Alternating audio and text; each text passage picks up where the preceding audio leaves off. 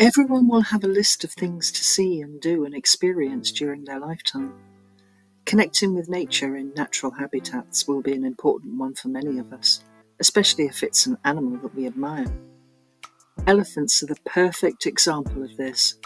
They're extremely intelligent, highly aware, curious, and demonstrate compassion. Spiritually, humankind can learn from them. Asia and Africa are their natural habitats, with Asian elephants having smaller ears and straighter backs than their African cousins, who are larger in overall size with rounded backs.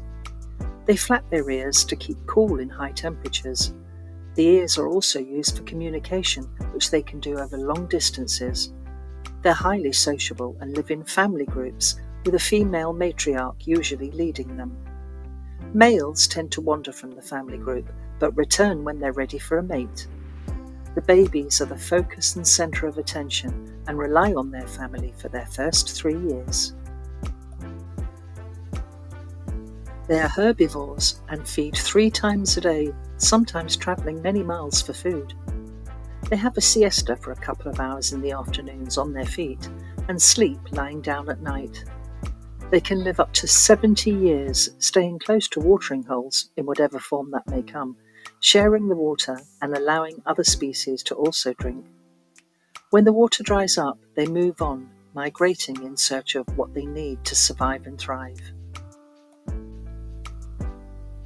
Elephants have been part of human culture, art, religions, and myths for centuries, having a long history with humankind, but not all of it pleasant. Elephants are on the endangered species list due to poaching, mainly for the ivory trade. They've been used as entertainment for humans in circuses and zoos, kept in captivity, sometimes in confined spaces with cruel treatment. They've been used for their strength in war times and also for helping humans with heavy tasks and used as working animals and transportation.